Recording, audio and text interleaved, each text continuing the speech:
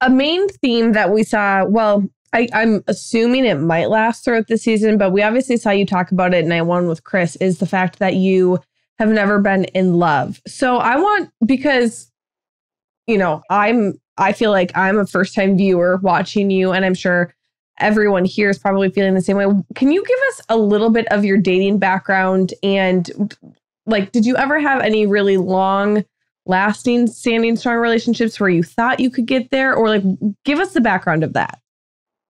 So my dating history in New York is slim to none because I was broke. Like I didn't have any money, so I couldn't take anybody out on a date. Like New York's expensive. So like just by default, I wasn't doing a lot of dating. You know what I mean? I was focused on the charitable work I was doing, or I'm at work, or I'm trying to hustle. Like I moved to New York to grind, and I knew that the relationship part would come, but it had been a while since I'd been in a serious relationship. And when I said that I had never been in love, I felt like it wasn't until that moment that I could say that, because I knew what love meant to me in that moment. And that was the respect that you have for your partner, the sacrifice that you would be willing to make for them, the admiration you have, like everything that goes into loving somebody.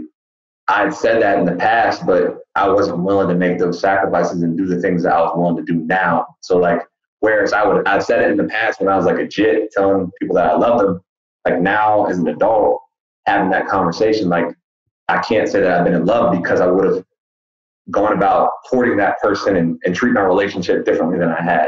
So that's why, like, so yeah, a long-winded answer is like, love for me changed and I hadn't been in love yet.